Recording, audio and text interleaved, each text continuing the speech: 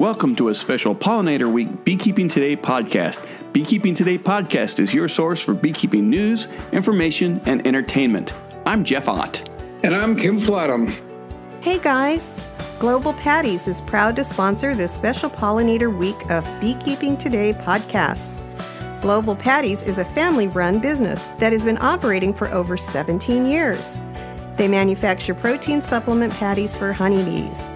Global offers a variety of standard patties made with a time-tested recipe of natural ingredients, with or without real pollen, and they also make custom patties to meet specific requests. Feeding your hives protein supplement patties will ensure they produce strong and healthy colonies by increasing brood production and overall honey flow. Global invented and made popular the sandwich patty design, which simplifies the handling process for beekeepers. Keep your bees going strong all summer long by supplementing with Global Patties. You can find out more at their website, www.globalpatties.com. Hey, Kim. Well, we're certainly happy to have Global Patties back again as our sponsored Pollinator Week podcast. They produce a great product. Thank you, Global. Well, today's episode wraps up our Pollinator Week series. When you talk about honeybees and making honey with them, whether as a hobbyist, sideliner, or commercial beekeeper, we know that pollination is where the money is. When I think of business reporting, I think of Bloomberg News, and Bloomberg Environmental has a new podcast called The Business of Bees. Today we have the podcast host and producer, Adam Allington, lined up for our final show of this Pollinator Week. Yeah, I'm kind of looking forward to it. I've been kind of following those podcasts. I'm up through 3 now, and there's going to be 6 by the time they're all done, and it'll be interesting to see where they're going yet. And interesting that Bloomberg picked up on this subject. This isn't, the environment isn't something that they're known for wildly, so yeah. I was glad to see them put some emphasis and energy into this subject. I am too, and it's nice to hear a well-produced show about honeybees out as a podcast, although I hope people don't expect that level of production quality in our podcast, Kim.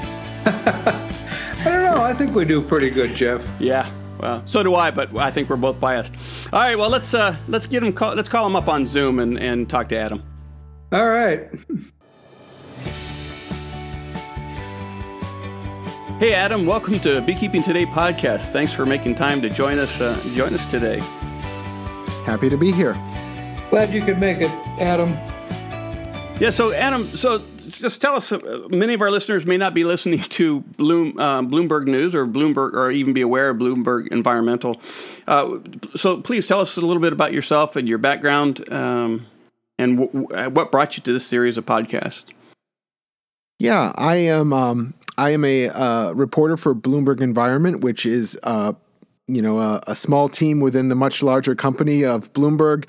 And unlike some of my colleagues in other parts of the country, I don't necessarily report on stocks and Wall Street as much. My beat is pesticides and environmental issues, and I also come from a background in business and economics reporting. I used to be a reporter for a show on public radio called Marketplace.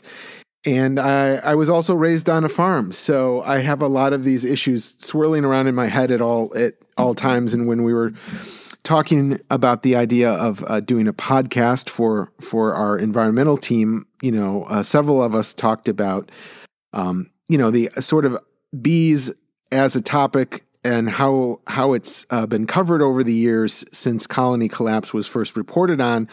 And a lot of us, even though we cover these issues, frequently, we still sort of had these gaps in our knowledge about, well, what does the science really say about colony collapse today?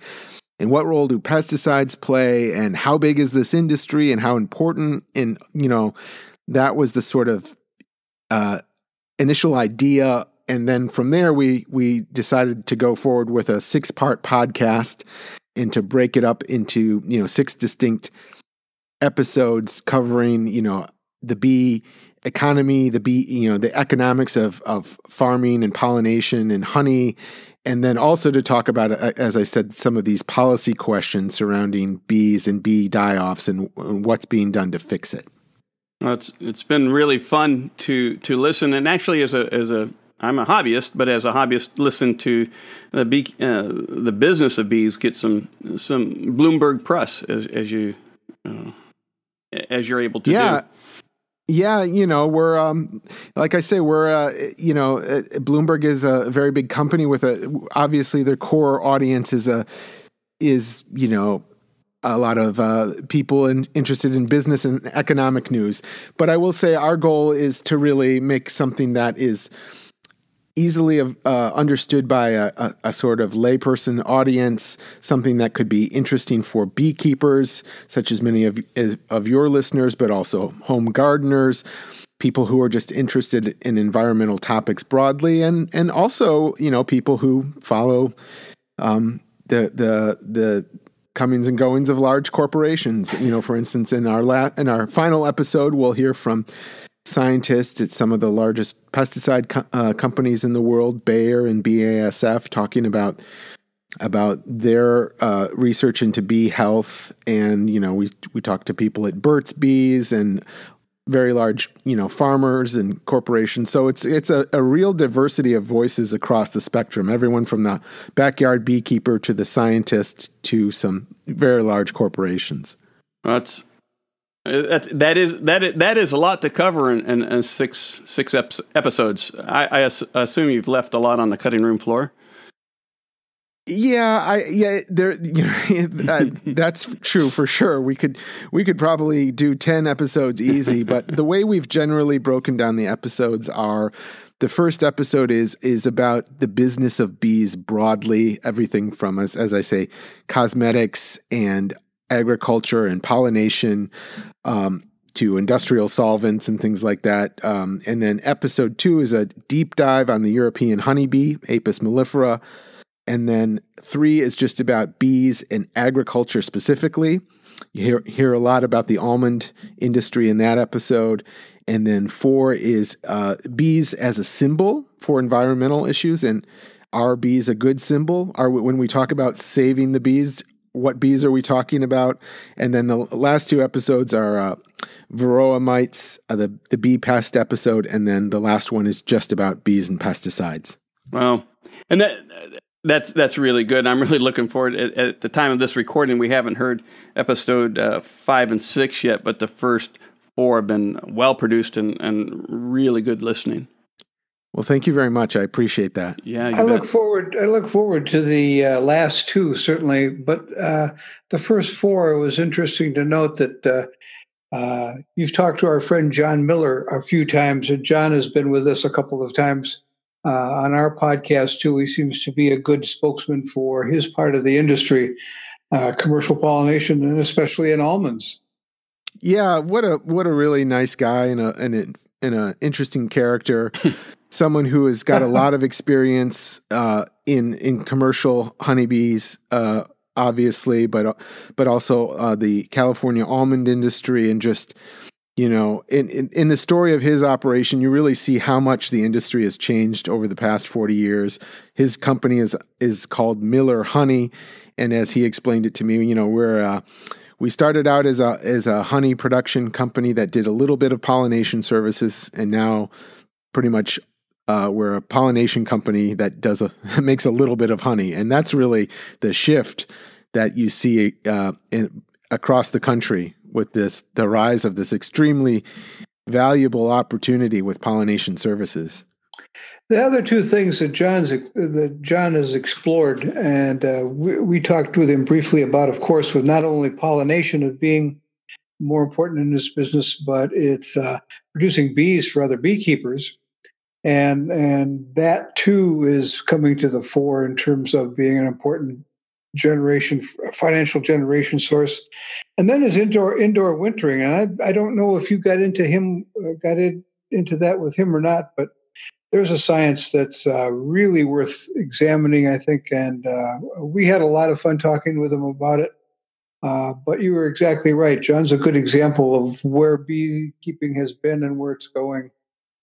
Right. And this the indoor wintering is just the kind of latest example of the lengths that beekeepers are being forced to go to keep their numbers up over the course of a year, and particularly over winter, when you often see these large die-offs, just the science, the R&D, the effort and the trial and error that beekeepers are going to really keep their numbers workable. Because if you're talking about losing 50% or greater, of your numbers year over year from die-off, that's a real hard number to work with. Even if you are getting $200 plus per hive, that's just, you bump up against the limit of the cost that beekeepers can push on to their customers. And so you see a lot of interesting work being done to figure out ways to prop bees up and make it easier for them, because as you know, it's really hard for a lot of bees out there. They're getting worked pretty hard and they're exposed to a lot. Well, they are exposed to a lot, and like I said, I'm looking forward to your upcoming show on pesticides, because that's certainly part of the issue.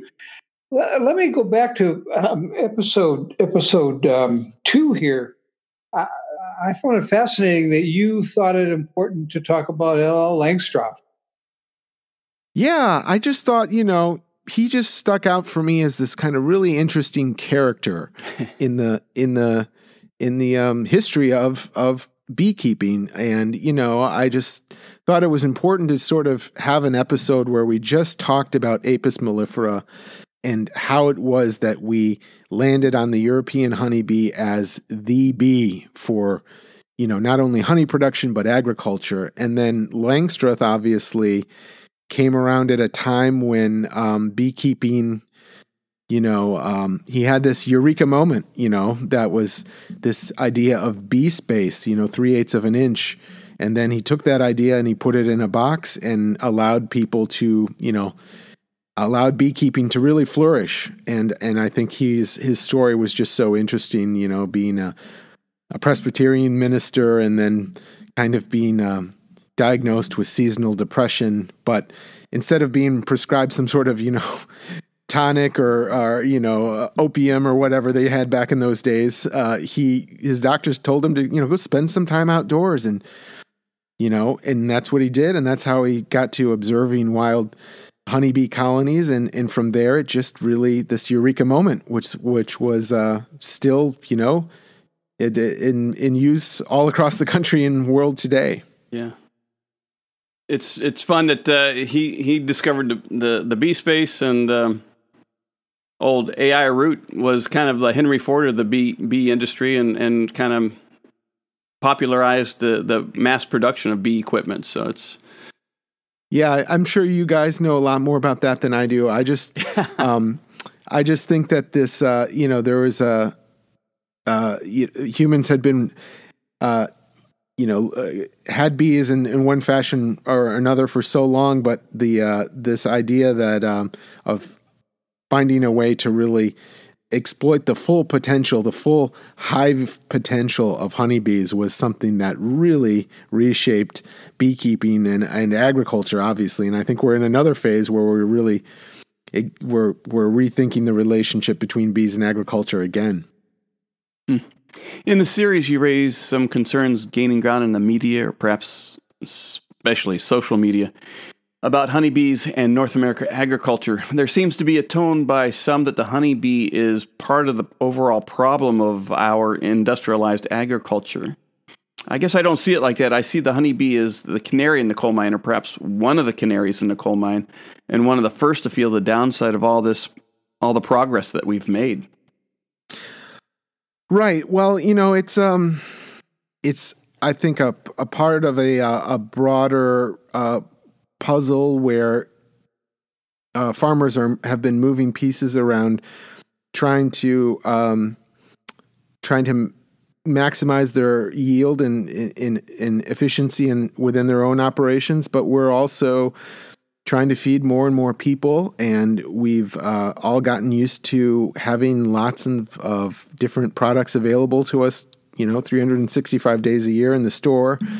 And it's easy to sort of say, well, we've lost our way, or we're destroying the environment. But it's I think just a a kind of a cause and effect relationship that has really grown to the point where honeybees occupy a central part in that whole ecosystem, and we would like to maybe in some cases not rely on them as much as we do, but the farmers have sort of found that because of the way things are, it's harder to remove honeybees or to use them in different ways, and I think there are a lot of people trying to figure out a way to rebalance their operations, whether it's using more cover crops, planting these pollinator hedgerows, finding different ways of using pesticides that are minimizing the exposure to bees and other pollinators. So there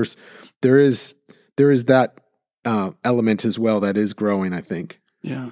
A lot of what you just said, I think you can say the almond crop in California epitomizes almost everything that you just covered.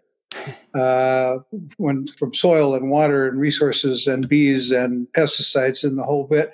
And I want to do one thing, Adam, before I forget. One of the people you were talking to in one of the segments had to do with the almond crop, and he kept saying almond.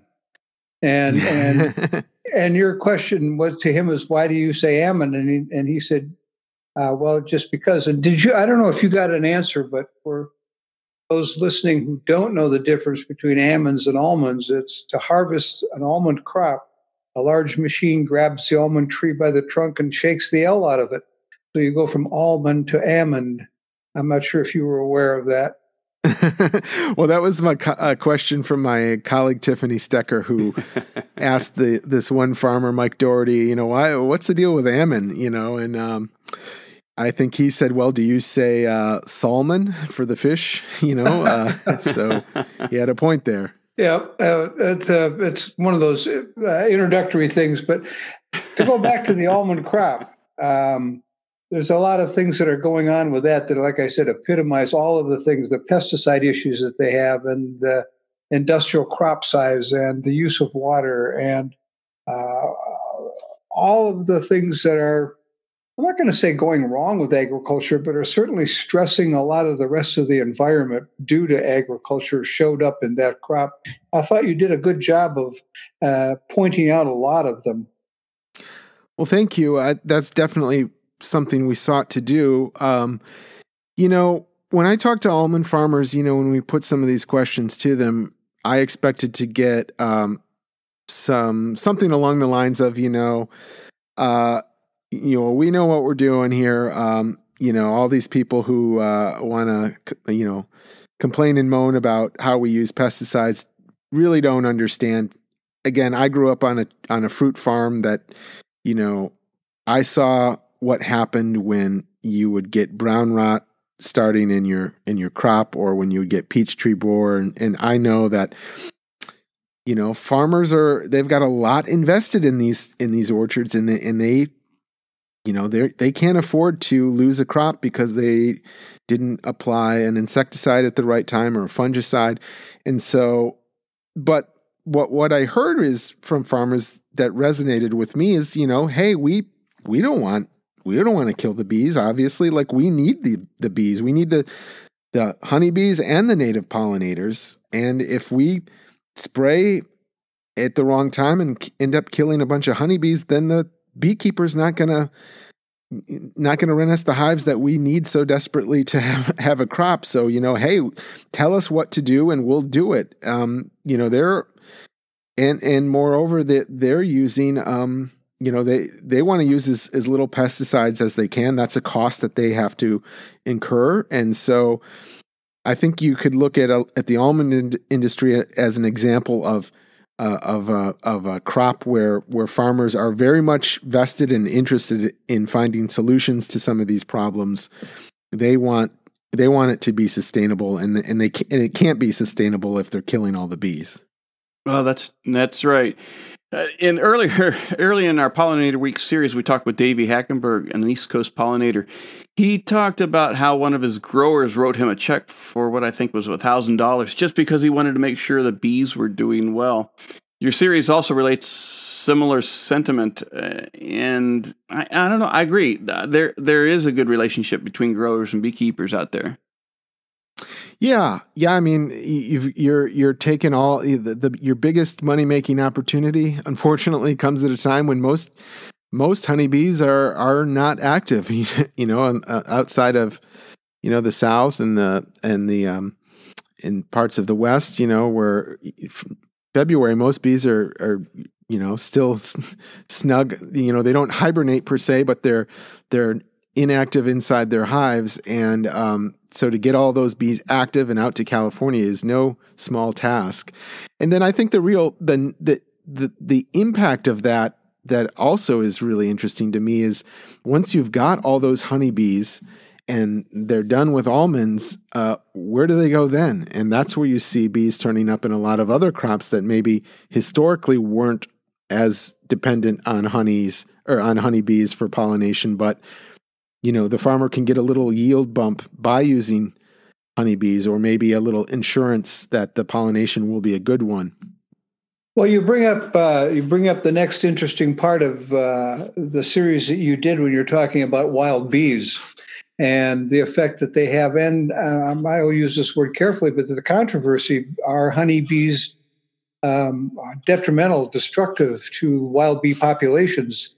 There's a lot of discussion going on about that, and the beekeeping industry and the conservationists and the people who are supporting the wild bee population are having some good discussions about, are honeybees good in the environment, period. Yeah, I think that is you hit the nail on the head. It is an interesting debate. I think it breaks down. For me, it breaks down along the following lines. Honeybees can compete with native bees for resources. For instance, if there was a movement for a time there to put honeybees out into national parks, which you can do, but does that actually make sense? What's the point of that? I think the idea that the analogy that gets tossed out all the time is, raising honeybees to save bees is equivalent to, say, raising chickens to save birds.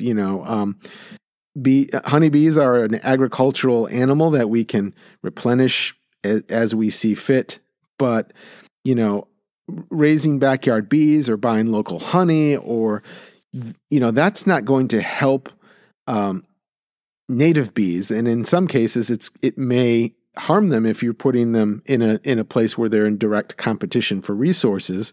And you could also extend that to agriculture in some cases where you bring in a large amount of bees all at once, honeybees all at once to pollinate the crops, but the native bees also need that floral resource, and once it's gone, then if you don't have anything else on the landscape for them to feed on, well, then they're in rough shape too. Yeah, it's an interesting balance, and I know it hasn't been resolved yet. There are ongoing discussions on putting bees in national parks because it's the only safe place left.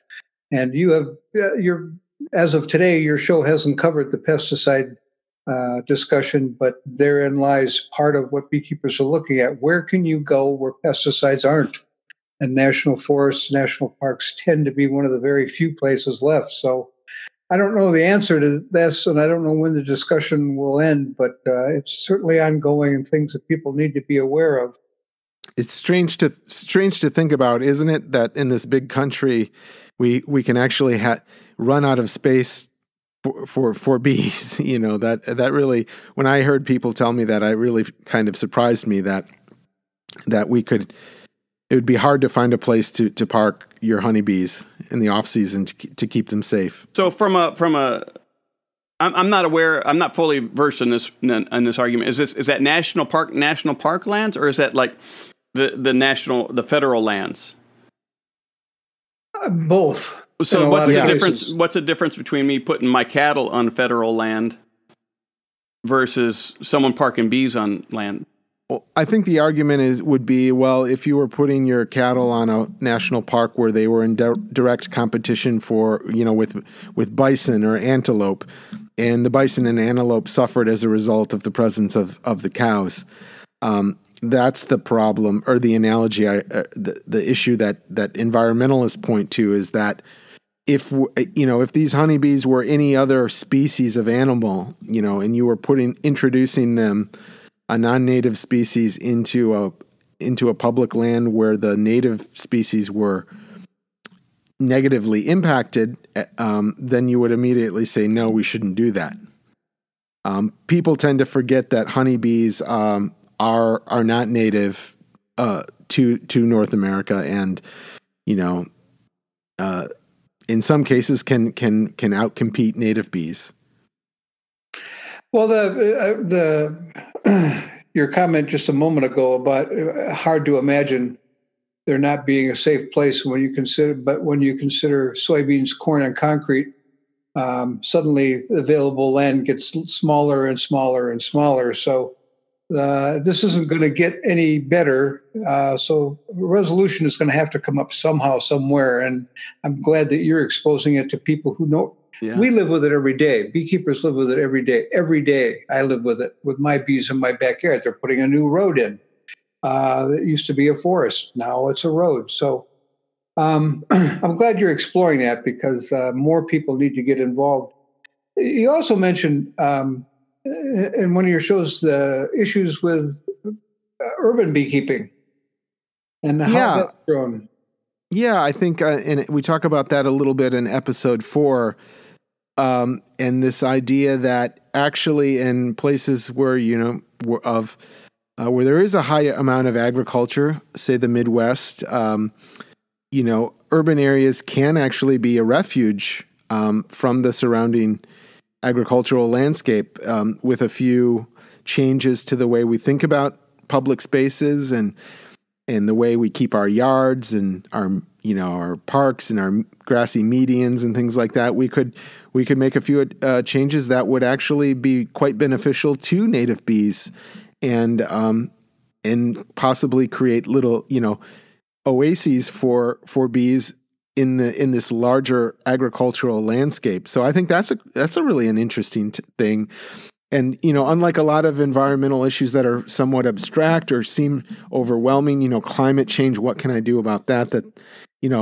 With bees, here's an issue you can actually do something immediately. You could plant more flowers, native flowers on your land, or stop mowing your lawn as much, make a pollinator garden. You can actually do something that will have an immediate impact on pollinator health. And cities can take that a step further. And my city here in Medina is creating a boatload of small pollinator parks, they're calling them, so that, that's what they're doing. They're creating these oases, I like that word, for both native bees and honeybees in the urban environment. So it can be done, it can be fixed, it can be changed, but people need to be aware of it.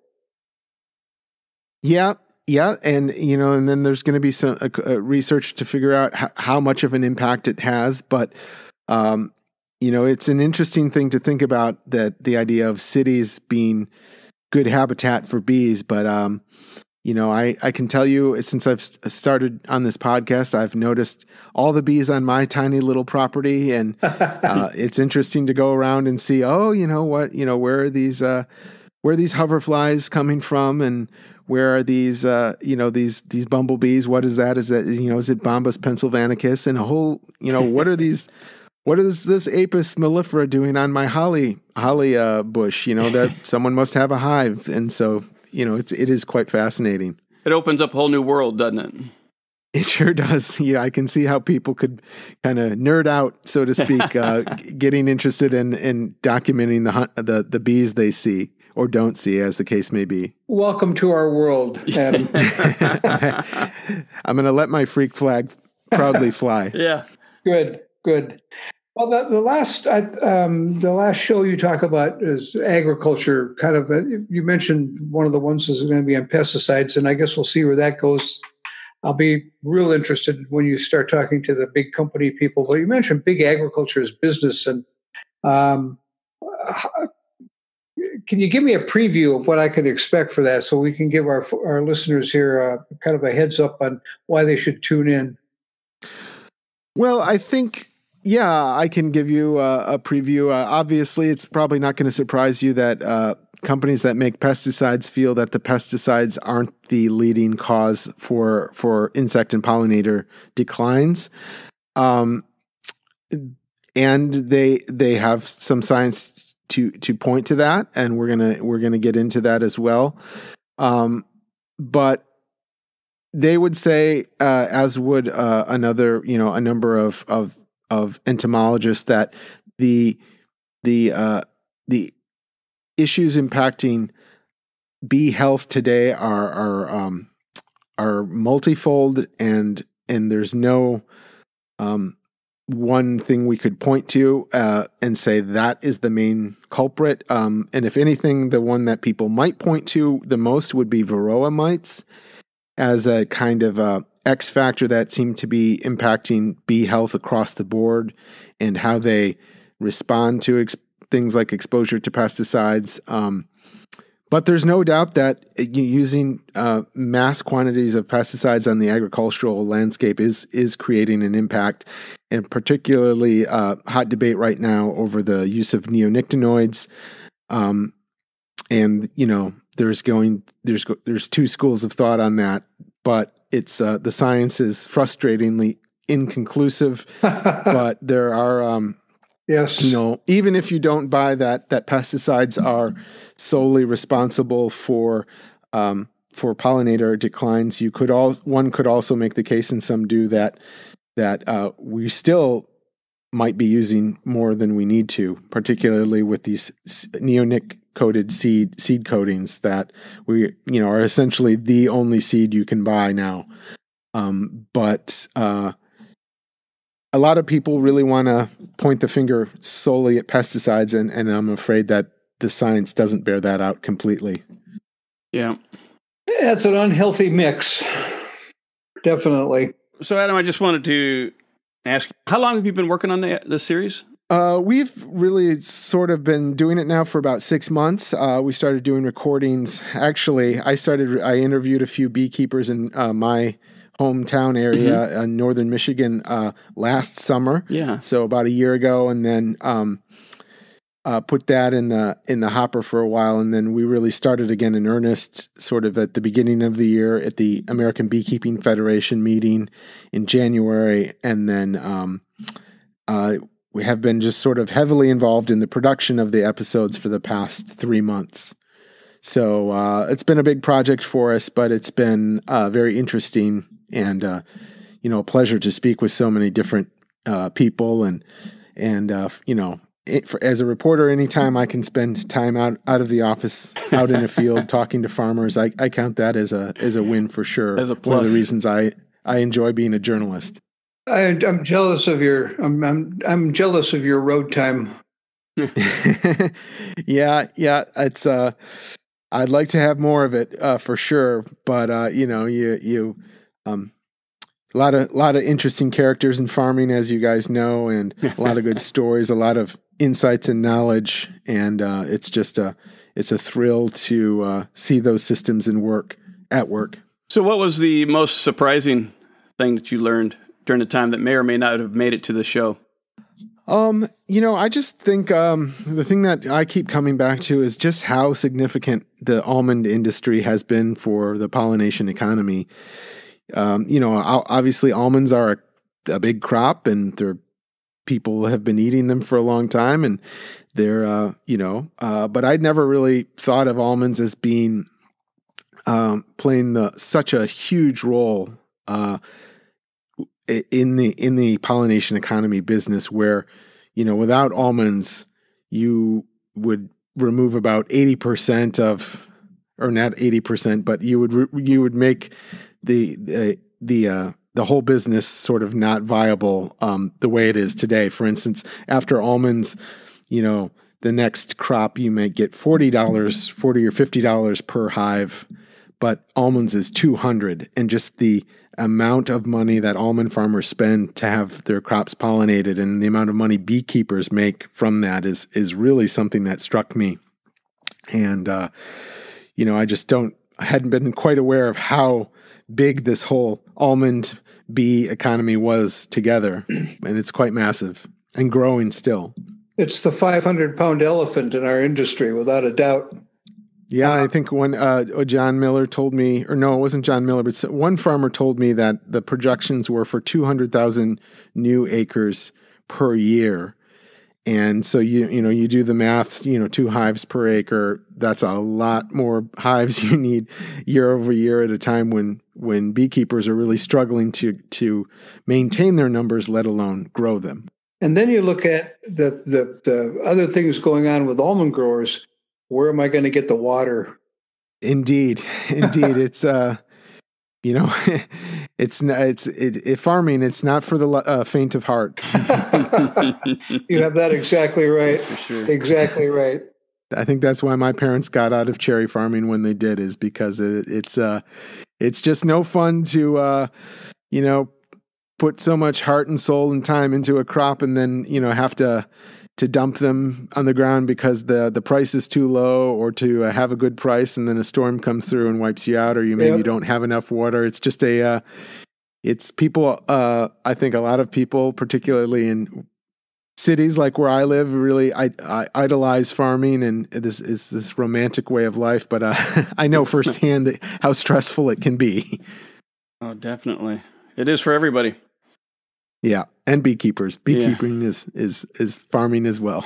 Well, we encourage you, and listeners of your show to listen to this week's podcast. And we have a West Coast pollinator and East Coast pollinator. East Coast being Davey Hackenberg, talk about the struggles they have, and it's not all just $200 a hive. I mean, they have trucks they're running, labor issues, drivers. Equipment, bees, queens. I mean, it's like you said, they don't have to worry so much about the same issues that other growers have, but they are growers of bees, and they have to keep those colonies strong for the time that they need them. And it's stressful. It's Davey said, what was it he said, Kim? He likes being a beekeeper, but he likes bees, but not being a beekeeper, something along those lines, just because of the challenges. It's stressful. Indeed. It's a tough way to make a living, but I think, Adam, now that you've been bit, I think maybe you can see why people keep doing it. It'll be interesting to watch. Tell me, Adam, where can I find this podcast? You can find our podcast probably at the same places your listeners find your podcast. If you search Business of Bees in either the Apple Podcast Library or Stitcher or Spotify, or you can just go on the internet and search Business of Bees podcast, and that'll direct you to our page from there. So it's pretty easy to find if you have a couple minutes just to look around. Okay. We highly recommend it, and I will have that in the show notes as well. Great. Well, thank you so much, guys. I really appreciate it. Thanks, Adam. Really appreciate you being here today. Appreciate your time and input, and the fact that you are taking our word and spreading it around the rest of the world. We appreciate that. Thanks. Yeah, happy to do it. Thanks a lot. Bye-bye.